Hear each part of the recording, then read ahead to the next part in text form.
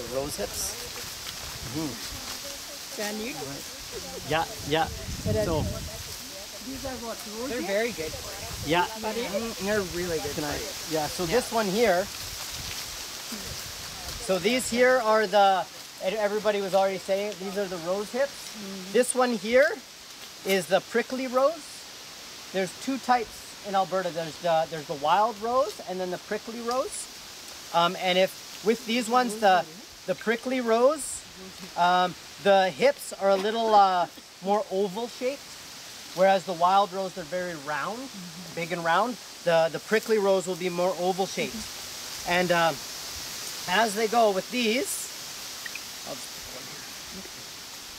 So these, the rose hips, are actually, they're one of the coolest things. Like, it's the Alberta rose. It has a pink flower on it, and it's actually the provincial flower of Alberta, and it's on all the license plates.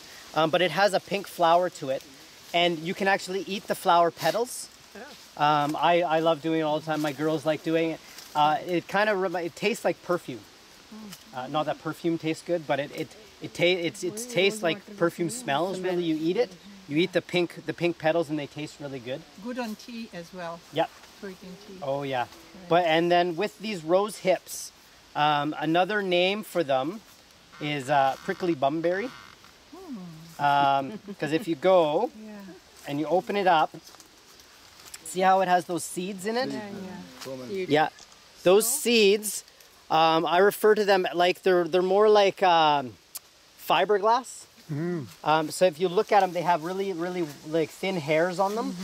So that's why the Aboriginals call it prickly bumberry, because if you ate them, as you pooed it out, it would give you an itchy butt.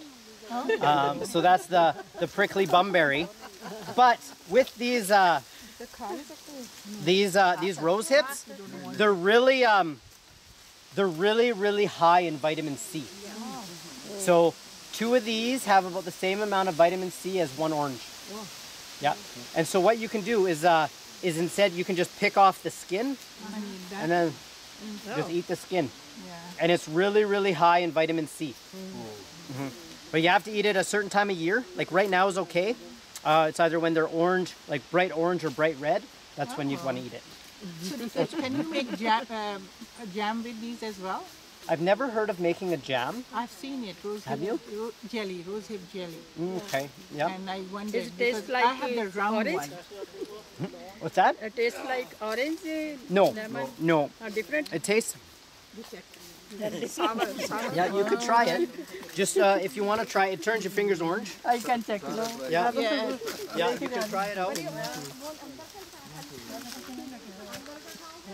But just make sure you just try the outer